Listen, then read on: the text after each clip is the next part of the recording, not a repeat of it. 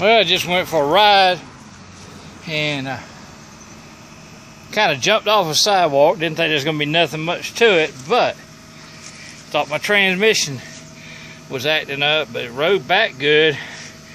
If I'd only known what happened, I could have saved myself a battery. The battery tray dropped down. I've already hosed it down and neutralized it.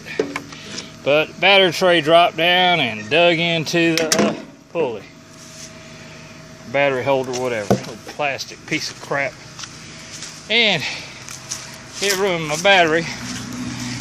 Yeah, I bought it back in April.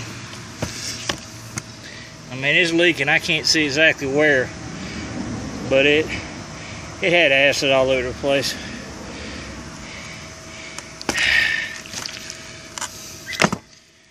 So, I'm probably going to try that big car battery, or just get another battery, I guess.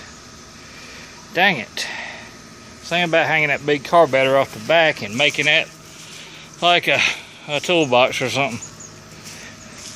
Take this bracket off right there, and maybe a battery holder back there in the bumper.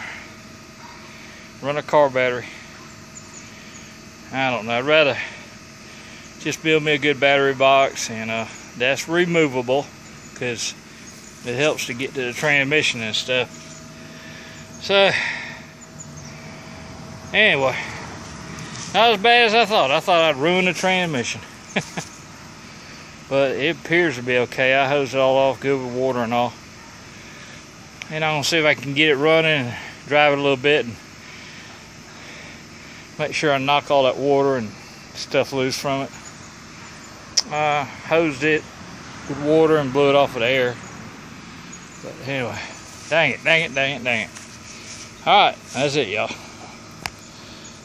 A little short video. Anyway, later.